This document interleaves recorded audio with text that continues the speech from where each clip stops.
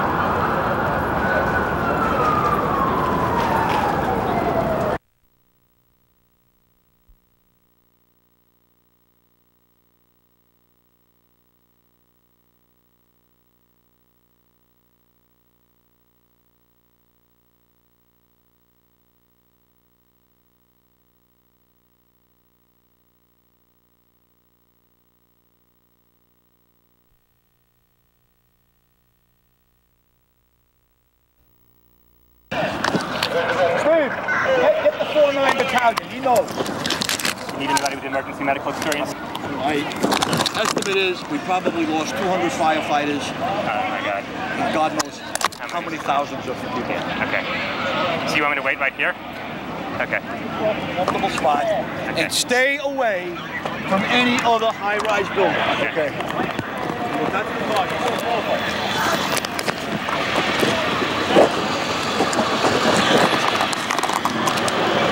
Look out.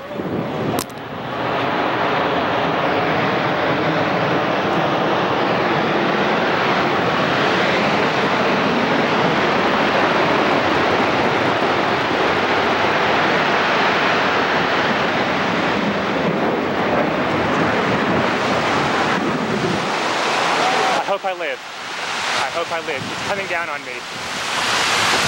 Here it comes. I'm getting behind a car.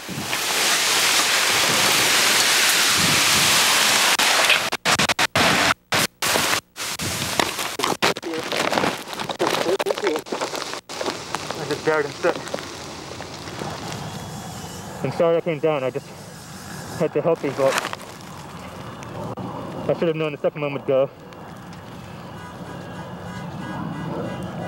Oh God. It is black as night and I'm outside in broad daylight. I just came and got down behind a car. You know, I can see a tiny bit. This is incredible. Okay, I'm gonna have to go find people who need help. I don't think I'm one of them. You okay, sir? Okay. Can I just get a toot off your respirator? Can I get a toot? I'm just in a couple of clean breaths. That's good. Okay. Back to you.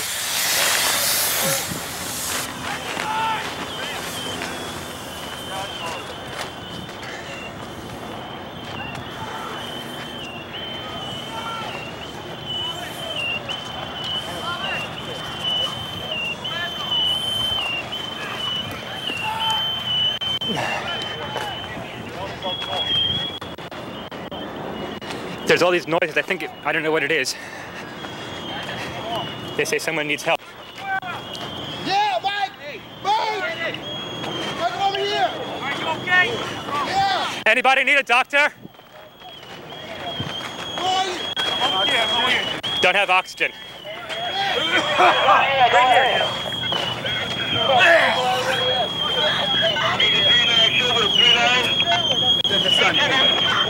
Oh, man.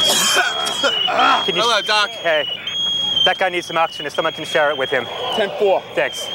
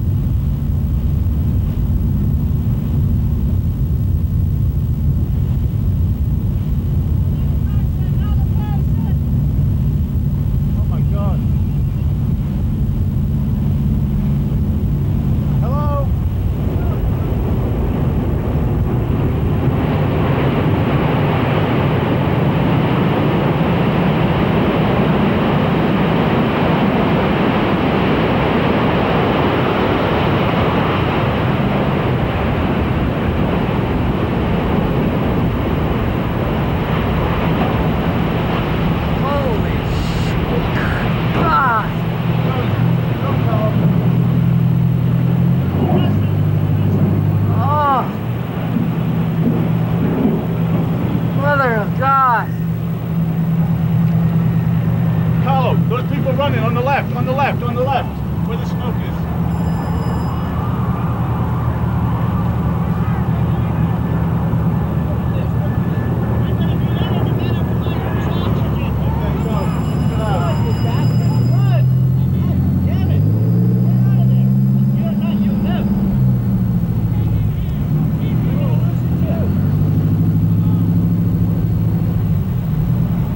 Somebody wants you to go over there.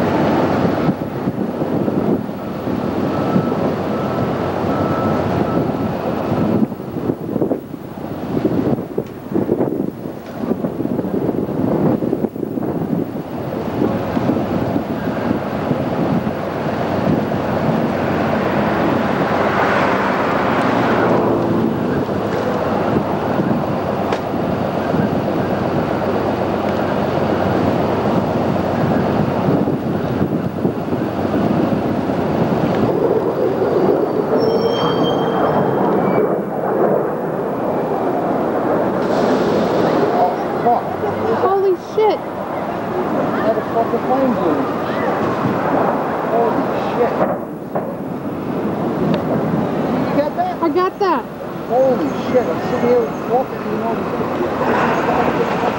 Holy shit! That was the other building? That was the other fucking building! It wasn't even the same building.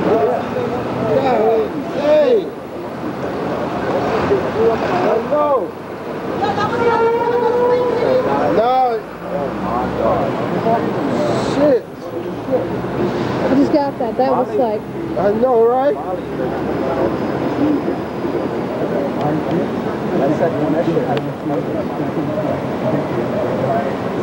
That ain't going through. I got pictures.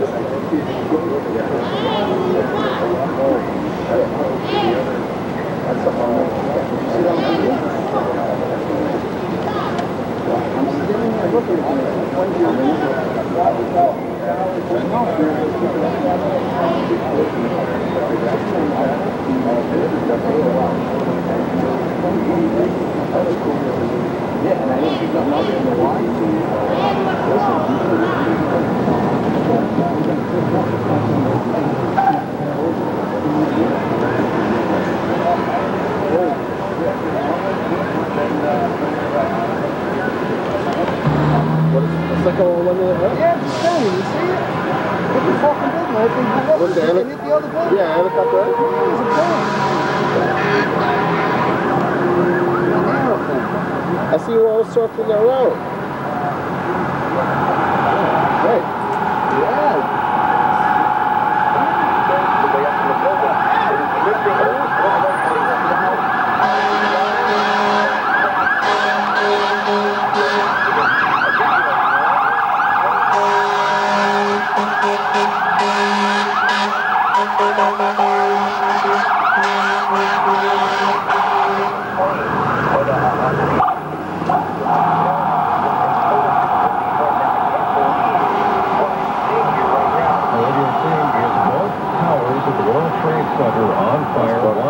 Due to a plane crash. The second also possibly due to a plane crash, but that is unclear at this point.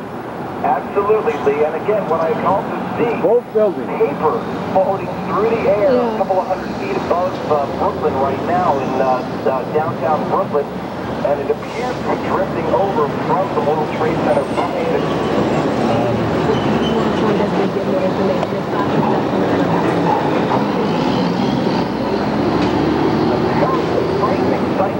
All right, Steve, you're in Brooklyn. We're going to switch back to Lower Manhattan and 1010 West Account Executive Joan Fleischer. Joan, were you able to see what happened to the second building? Yes, all of a sudden there was just a big explosion that sort of mushroomed into the air. Now on several floors below the initial impact of the first plane, is a fire in the second building now.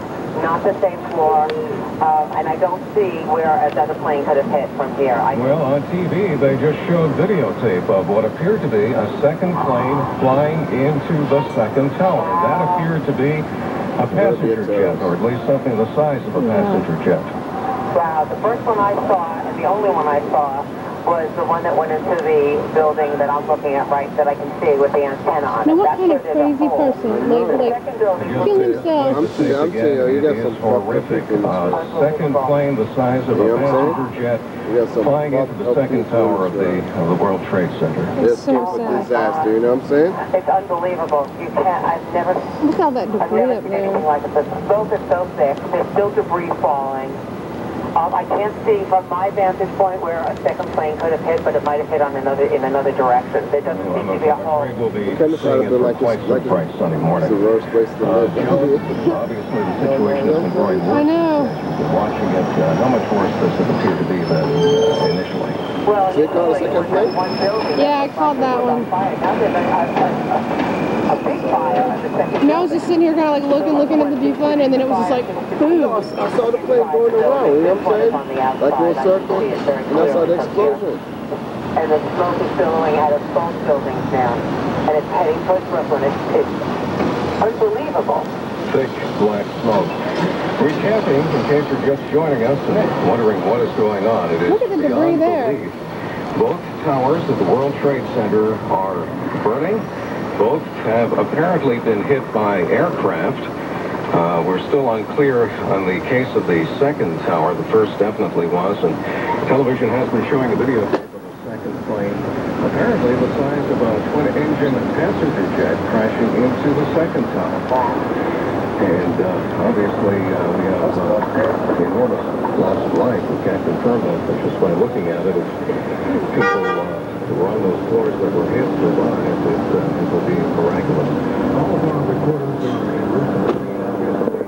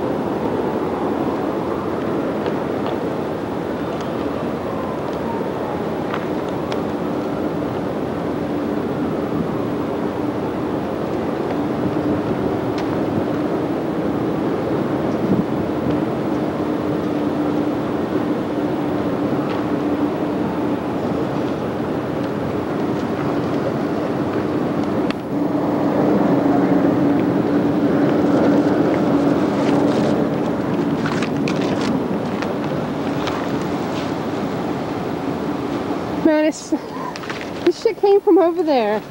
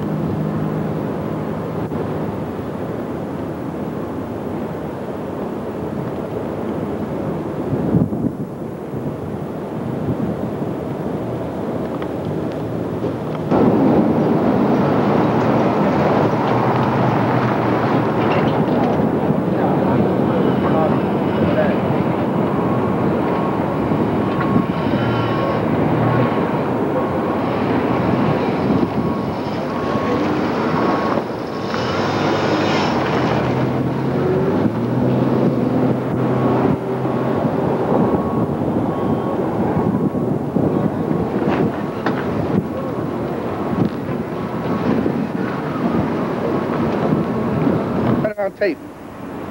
And I'll have it soon. Whatever it costs you, let me know. Okay.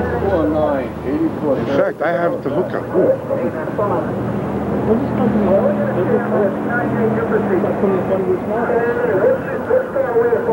What I'm worried about, like, if I'm going to do something like this. Hey, that's where he has his command center, doesn't it? That's where your command. It's a good day. We're just like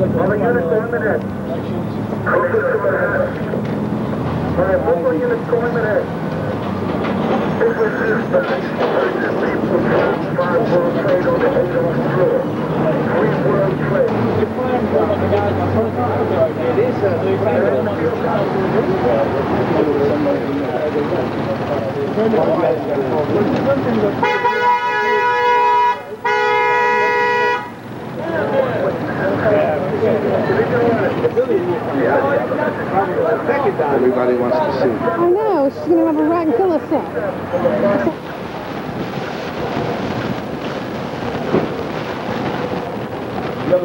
I know. I've been taping.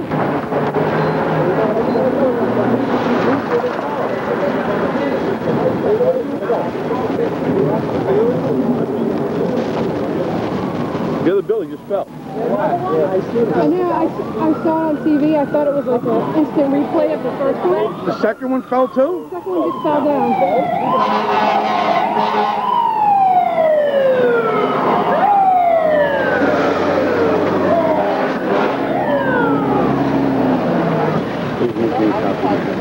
Oh well. I'll even give you a tape. Okay.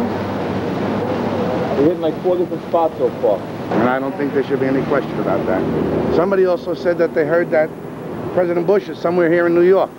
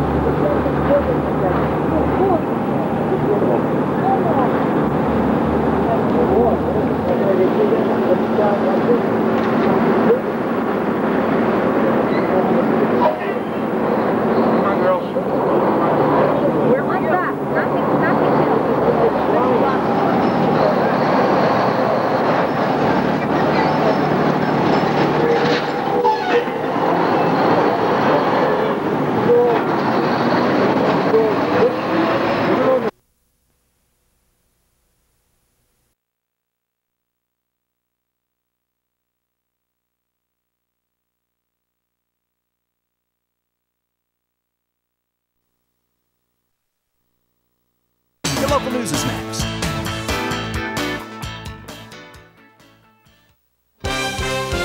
You're watching NBC4, the Tri-State News Channel. And now, Chuck Scarborough, Sue Simmons, Janice Huff, and Len Berman.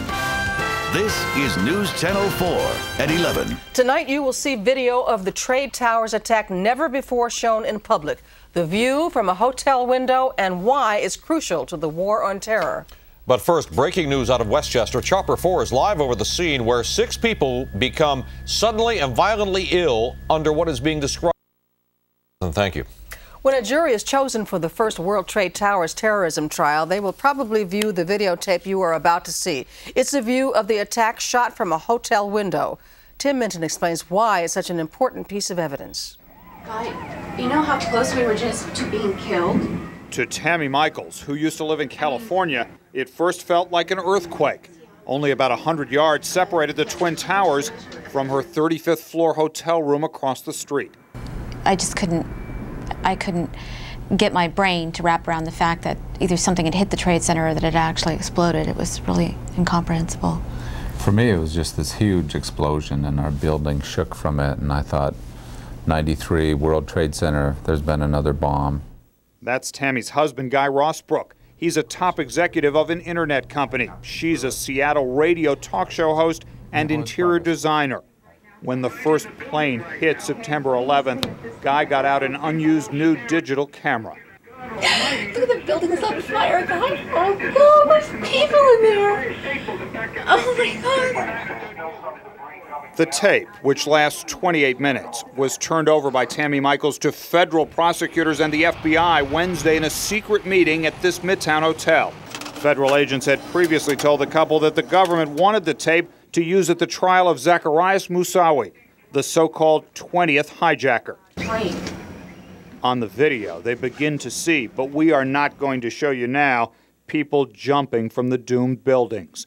It's so close, the camera can see the victims' outfits. Oh no, there's a person, Tammy. Oh my God! Oh my God!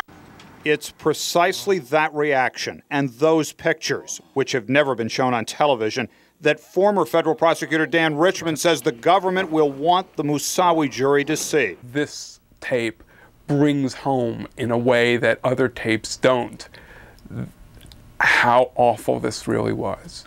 And why didn't the couple from Seattle get out with other hotel guests?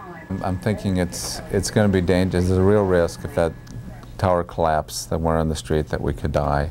But then the Twin Towers come down. A falling, flaming beam actually sets the couple's hotel on fire. As a smoky haze clouds their windows and viewfinder, they finally flee. God, we are so blessed. But for those who survived September 11th and the families of those who didn't, there are continuing nightmares. Both Tammy Michaels and Guy Rossbrook say they've started taking sleeping pills. They hope helping prosecutors will also help themselves and other 9/11 families to ease some of the pain. Tim Minton, News Channel 4. A ceremony of remembrance and gratitude is going to be held at Ground Zero May 30th. It will mark the official end of the recovery effort there. Rob Morrison is live.